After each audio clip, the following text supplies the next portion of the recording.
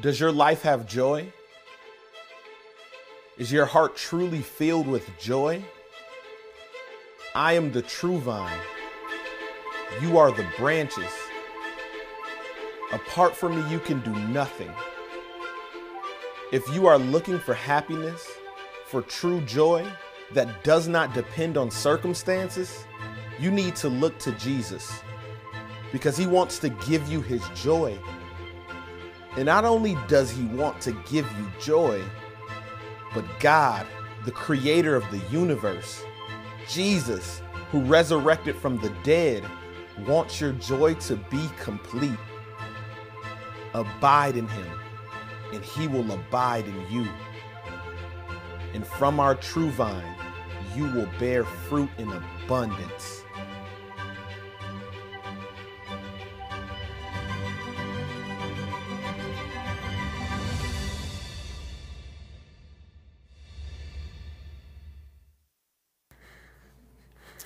I'm going to invite you to pick up your message notes this morning. They're on the seats, or open your Bible to the passage we're going to be looking at, Philippians chapter 3, beginning in verse 12.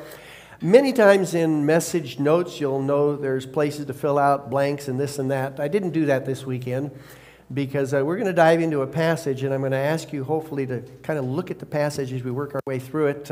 Back in the old days, people would, generally speaking, bring a Bible to the church, and we could write in the Bible. I've noticed over the last 10 years, most people look at the Bible on their app or some other electronic device, and it's not so easy to write anymore. So I go old school here. We give you a paper with the Bible in it. So hopefully you'll be able to follow along. Billy Graham's ministry spanned over 60 years. I can't think of an individual that impacted the cause of Christ more than probably he did. Not long before he died, he was invited to speak at a luncheon in North Carolina. And he got up to share some thoughts after an amazing array of accolades were said about him. And this is what he said. I'm reminded today of Albert Einstein, the great physicist who this month has been honored by Time magazine as the man of the century. Einstein was once traveling from Princeton on a train when the conductor came down the aisle punching the tickets for every passenger. When he came to Einstein reached into his vest pocket, but he couldn't find his ticket, so he reached into his trouser pockets. It wasn't there. So he looked in his briefcase, but he couldn't find it. Then he looked in the seat beside him. He still couldn't find it.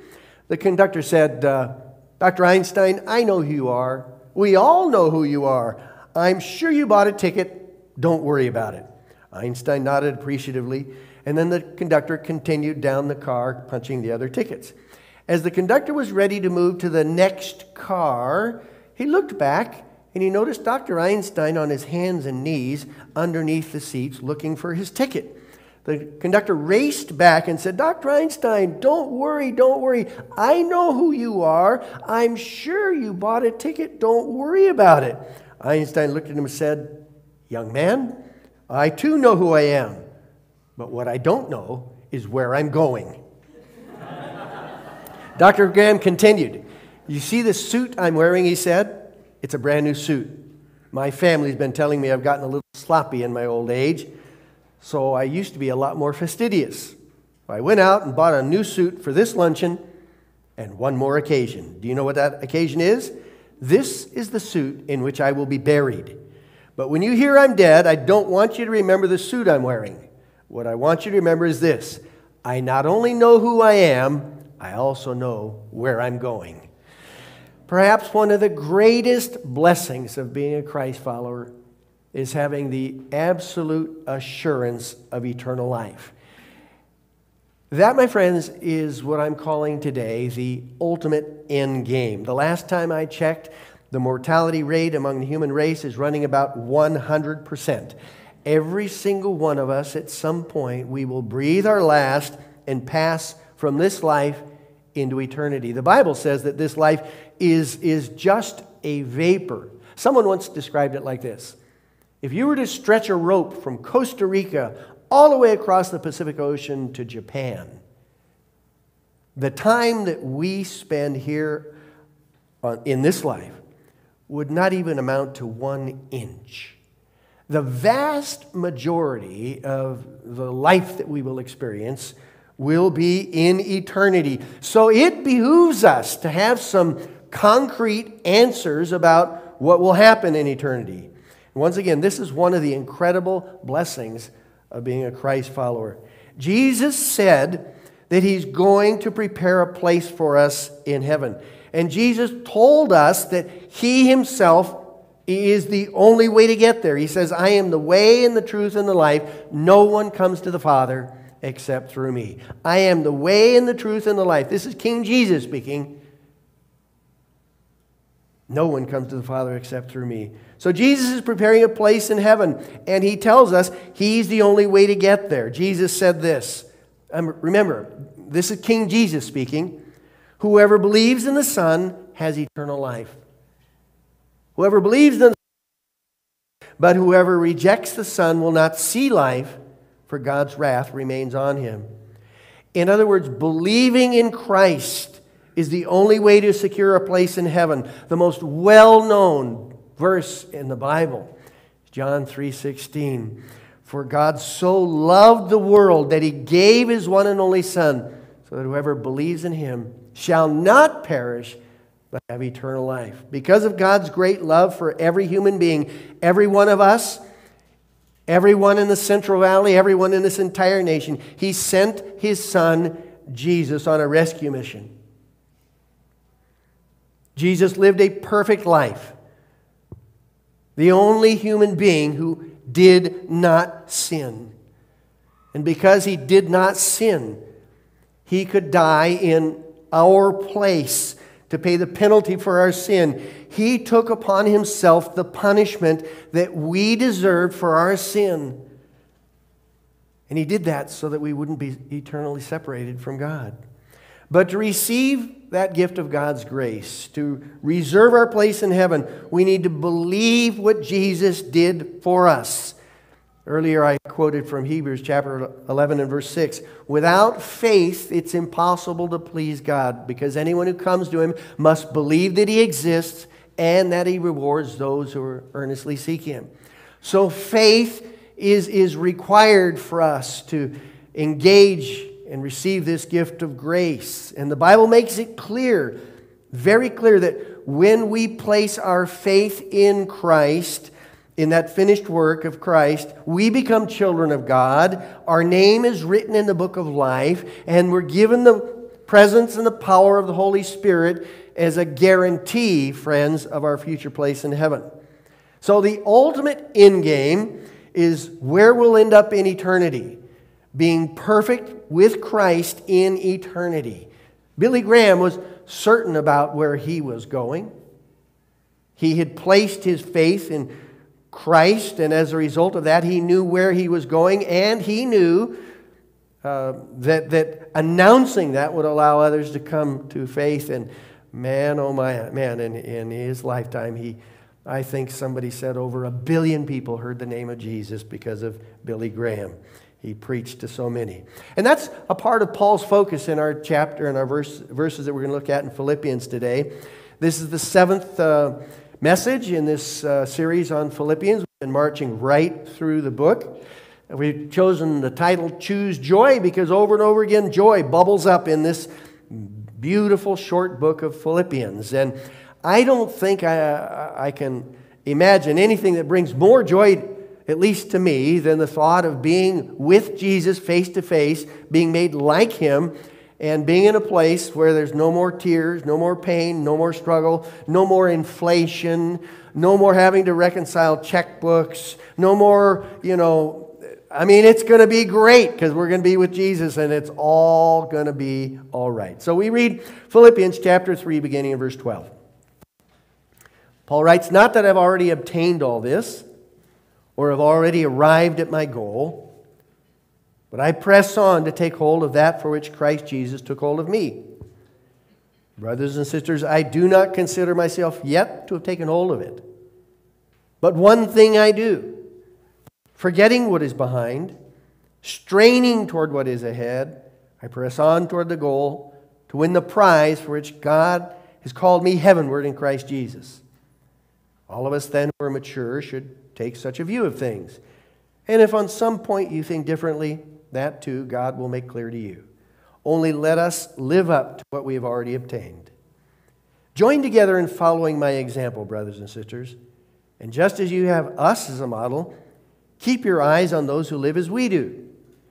For as I have often told you before and now tell you again, even with tears, many live as enemies of the cross of Christ. Their destiny is destruction. Their God is their stomach, and their glory is in their shame. Their mind is set on earthly things, but our citizenship is in heaven.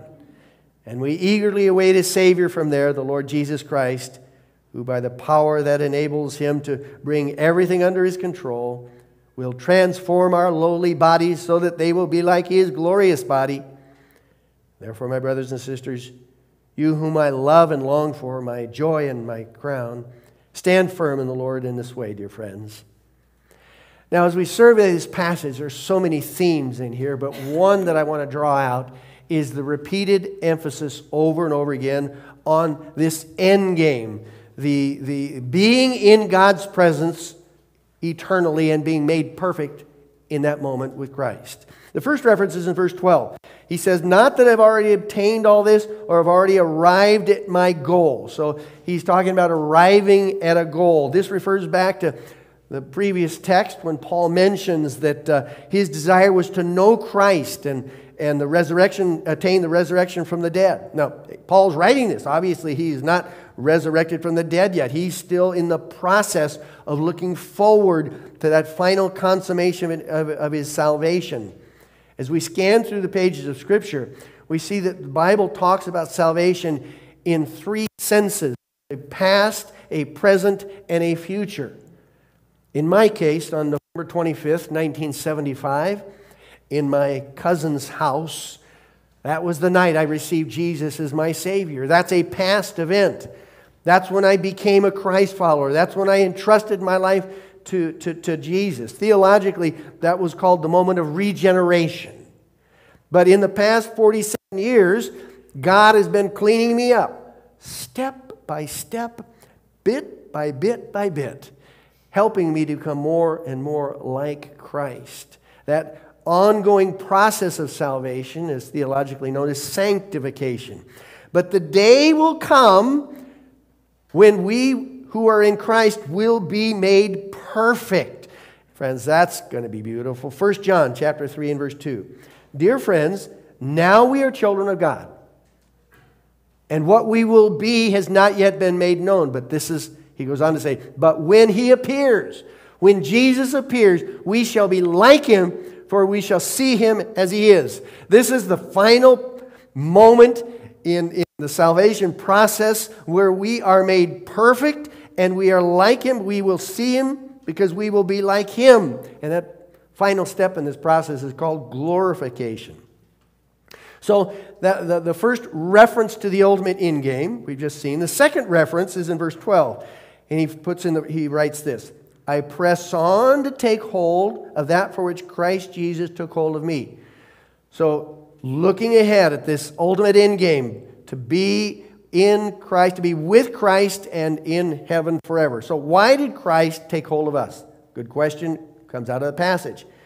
Why did He leave heaven, come to earth, and die on the cross? He did all that to make us perfect like Him so that we could be with Him in eternity. Jesus says this in John 14 and verse 3.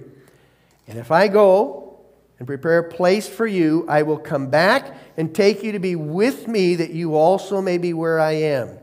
Jesus is going to take us to be with Him, and we will be with Him for all eternity. That just blows my mind away. Third reference to the ultimate endgame is also in verse 13. Straining toward what is ahead. Straining toward what is ahead. Paul's looking toward something that's up ahead. The day when he crosses that finish line. He's focused on crossing the final tape in this race of life. That's the consummation of his salvation. He's looking ahead. A fourth reference to this ultimate end game is in verse 14. He says, I press on toward the goal to win the prize for which God has called me heavenward in Christ Jesus. So Paul is using the imagery here of a track race. He's pressing on to take hold of that which Christ has called him into. The prize is the most precious gift we could ever receive, that gift of being in God's presence permanently, forever, and being made like Christ. Now, people all around us, including us, we chase after all kinds of things, don't we? We chase after money, we chase after sex, we chase after this, that, or the other thing. And those things that we chase after never fully satisfy this gnawing inside our soul. A few years ago, Pastor Erwin McManus wrote a powerful book called Soul Cravings. And in that book, he talks about these insatiable craving for significance that humans chase after, that we chase after. Far too often, we chase after the wrong things to fill this void in us. But in contrast to those wrong pursuits, Paul here, it's like he's laser focused. He wants to cross that finish line. He wants to see Christ. He wants to be with Christ in his presence. A fifth reference to this ultimate end game is in verse 20. Our citizenship is in heaven. He's talking again about this ultimate end game of being with God in heaven and being made perfect. Two of our kids were born when we were in Chile as missionaries, Jenny and Tommy.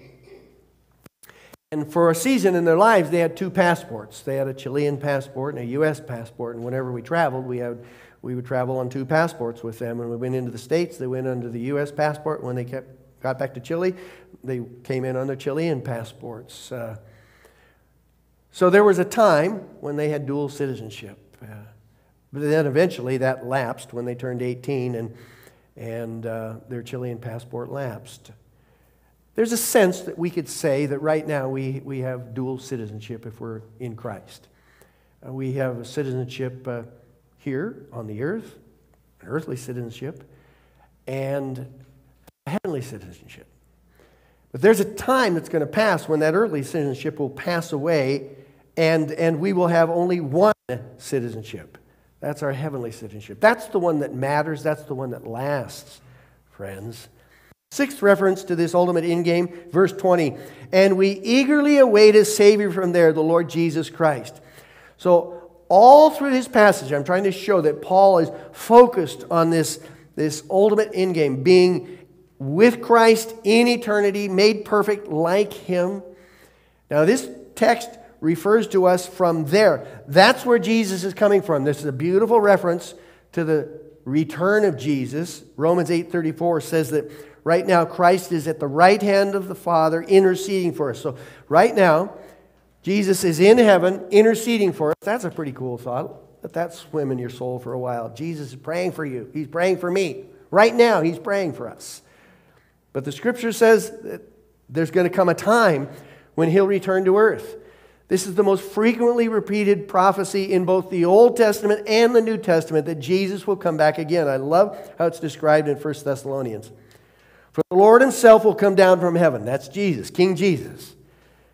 With a loud command and with the voice of the archangel and with the trumpet call of God. And the dead in Christ will rise first. After that, we who are still alive and are left will be caught up together with them in the clouds and meet the Lord in the air, and so we will be with the Lord forever. This is called the rapture, the time when the church is taken up out of this earth, meets Jesus, and we will reign and rule with Him forever and ever. That's the second coming. Friends, this is a beautiful, beautiful reference here. Well, again, Paul is talking throughout this passage about the ultimate end game, the time when we will be with Jesus in eternity. Seventh and final reference in verse 21. The Lord will transform our lowly bodies so that they will be like His glorious body. We talked about this a moment ago. This is this final process in this salvation process, the glorification, when our bodies will be made perfect like Him. So the entire passage is laced with references to the ultimate end game, that is becoming perfect like Christ and being with Him forever. I know that sometimes Christians have been accused of being so heavenly minded, they're no earthly good. And I know there's balance here, and we need to be concerned about things in this culture here and now. We need to be fighting for justice and eradicating poverty when we can and reaching the lost. All these things are very, very important. But I love the way it was so poignantly phrased by C.S. Lewis years ago when he said, if we aim at heaven, we get earth thrown in. But if we aim at earth, we will miss both. If we aim at heaven, we get thrown in. We fix our minds on this ultimate end game, being with Christ forever, being transformed into His perfection. But if we aim at earth, if we focus on earth, we might end up missing both. Paul's passion in this passage, I think, is unmistakable, friends. He's relentless in his pursuit for this ultimate end game of being with Christ in eternity and being made perfect like Christ. Look at all the ways he describes this. And this is where I'd invite you to take your notes and circle or underline these phrases. In verse 12, he writes, I press on. You might circle that phrase. I press on to take hold of that for which Christ Jesus took hold of me. Pressing on implies intentionality, doesn't it? Discipline, persistence. Verse 13, one thing I do, forgetting what is behind. Underline that. Forgetting what is behind. The Greek term here used, it means to fully forget, to completely forget. It's just to put it behind us, because that's not important. What's important is up ahead, being with Christ. Also in verse 13, circle the word straining toward what is ahead. Just that one word, straining. Can you get the idea? The muscles in the sinews straining. So spiritual progress is being made as we prepare for heaven. Now in verse 14 again, I press on. Press on. Again, same phrase used as in verse 12. Pressing on implies intentionality. Verse 17, join together. Following my example, he says. You might underline or circle that. Paul's passionate pursuit to become like Christ and to be fit for heaven. He sets himself up as an example, and he calls us to look at people, follow people that are with that same intentionality. And then in verse 18, he talks again about these false teachers. We talked about those last week. And I mentioned a few weeks ago that one of the things that happens when you preach through an entire book of the Bible, or you preach through an entire long passage in the Bible, is you're forced to deal with things that might be a little bit uncomfortable. You're forced to deal with things that, golly, I'd like to stand up here and talk to you every day about the love of God. That's beautiful. I love to talk about the love of God. But there are some other parts of Scripture that are important. And these false teachers, he says, live as enemies of the cross because they teach a works-based salvation. The true gospel is Christ alone by faith alone. It's not Christ plus anything. It's Christ alone through faith alone. And we mentioned a week or so ago that these false teachers were known as Judaizers. They taught that a person needed to embrace Christ plus the law. And Paul says in verse 19 that their God is their stomach and their mind is on earthly things. Bottom line, be careful. Don't get sidetracked with false teaching. Be passionate about the things that are most important. And in this passage, Paul is saying what's most important is that we keep our eyes focused on Christ, becoming like Him and being fit for heaven when we will be with Him forever. Verse 20, Paul writes, we eagerly await. You might circle that. We eagerly await. Paul is longing for the return of Jesus like a kid waiting on Christmas to open his packages. He just can't wait. Paul is eagerly awaiting a Savior from there. Finally, in chapter 4 and verse 1, stand firm in the Lord. Right at the end of that, stand firm in the Lord. Stand firm means not moving, being resilient, being persistent, standing firm. All of these things demonstrate Paul's what I would call white-hot pursuit of being made into Jesus' likeness and being prepared for heaven. So my question in this one-point sermon is, how do you pursue these things yourself? Being made like Christ, being prepared for heaven. If the ultimate end game is that we would be made like Christ and be prepared to live eternally with Him, how do you pursue these things? Another way I could ask this is how do you develop in you? How do you grow spiritually to prepare yourself for heaven? Now, each of us is different. We recognize that in most areas of life, but I'm not sure we always recognize it in the spiritual arena. Each of us are wired uniquely and differently. And because of that, each of us tend to connect with God in unique ways. And I think it's important for us to begin to have a self-awareness to understand that we each connect with God and grow spiritually in different ways. One size does not fit all. One way of connecting with God will not fit all. I love the way one of my favorite authors, Pastor John Ortberger, he writes it. He says this: there is enormous freedom in identifying and embracing your spiritual pathway. It's like realizing that if you're an introvert, you don't have to work as a salesman. You can get a job in a library. I like that. You don't have to beat yourself up or feel guilty because of what is not your pathway. You can focus on relating to God in that way for which you were made. So very briefly this morning, let me describe some spiritual pathways and see if you connect with one of them. The intellectual pathway. Some people draw closer to God as they learn and as they study and as they dive into theology. And in small groups, these are the people that always want to go deeper. And what's that word mean in the Greek? And what's it beyond that? And some people are just wired that way. Other people, it's a relational pathway. These are the people that get their greatest sense of God's presence when they're connecting with others. And in small groups, often they'll want to hold hands and they'll want to connect and they'll want to listen and they'll want to talk and they'll want to sing Kumbaya. That's the relational pathway, okay? And then there's the serving pathway. I know some people in this group that are serving pathway. These people experience God most by helping others. These are folks that are in small groups and they're always encouraging the group to go and serve the homeless and help in these ways. They connect with God most by tangibly serving the Lord. The worship pathway. These are folks that love to connect with God through music and through worship. And you come to church and you're sitting here thinking, well, why am I not so excited about singing and worship as much as Lucho is up here leading? And you're thinking, is there something wrong with me? No, it might be that your pathway to connect with God is not necessarily the worship pathway. That's okay. We're all different, as long as you find the pathway that allows you to connect more deeply with God.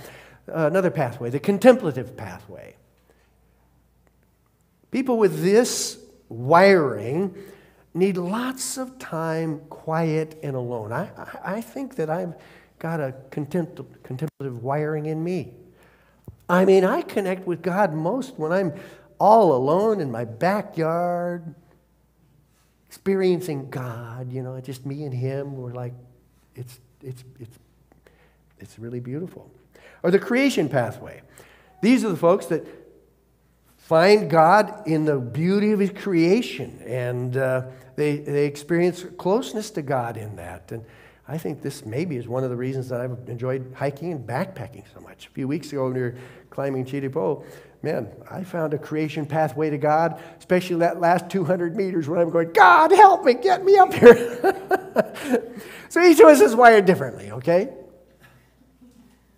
You need to discover how you connect with God. But look back at the passage here, okay? The passage says in verse 12, press on. In verse 13, forgetting what is behind, straining toward what is ahead.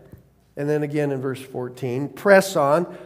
Do these terms describe how you're walking out your spiritual life right now? Are you pressing on? No matter your pathway, but are you pressing on? Are you straining toward what is ahead? We all have different pathways. We've already talked about that. But within the pathway or pathways that God has wired you with, are you diligently exercising the pursuit of knowing Christ and being made in His likeness, preparing you for eternity? The Taj Mahal is arguably one of the most beautiful and costly tombs that was ever built. In 1629, the favorite wife of this Indian ruler, Shah Jahan, died. And he was so moved by her death that he decided to build this elaborate, beautiful tomb to honor her. So, as I understand the story, he placed her casket in the middle of this large tract of land, and they began building this extensive memorial to her. A few years into the building process, the Shah's grief for his wife gave way to his passion for the project. And along the way, at some point, apparently, as I've been told, he was walking, surveying the elegance of the beauty that was being built. And there was this box in the middle, and he said, "Get that box out of here." And it wasn't until a few years later that he realized that they had actually tossed out her casket. He lost sight of what this was all about. That could happen in our spiritual lives, I think, fairly easily. What do you need to do to press on in the spiritual pathway that God has wired into you this week? Do you need to stop watching television? Some, more, less? Do you need to say no to something so that you can say yes to receiving His grace in the wiring that He's given you? Do you need to make yourself more accountable to somebody so that you'll actually spend time in your devotional life nurturing this inner life with Christ? What do you need to do so that you can pursue with the same intentionality as the Apostle Paul, who was laser focused on becoming like Christ and being prepared so that when he walked into eternity, he was ready? Father in heaven, these are weighty questions. And I'm asking now that through the grace and mercy of your Holy Spirit, you would lead us all to make one or two decisions that would set us up this week to pursue Jesus more fully. There's so many distractions, Lord, you know them. They get in our way. And we're busy from morning to night. Frenetically busy. And often we miss this beautiful invitation of just resting with you. So, Father, clear our minds, clear our calendars, clear space in our soul so that this ultimate end game can be our focus this week. Being made like Christ, being prepared to join him in eternity. Thank you for Paul's example, and thank you for the way it seriously challenges us here today. And we thank you for these things in Jesus' name. Amen.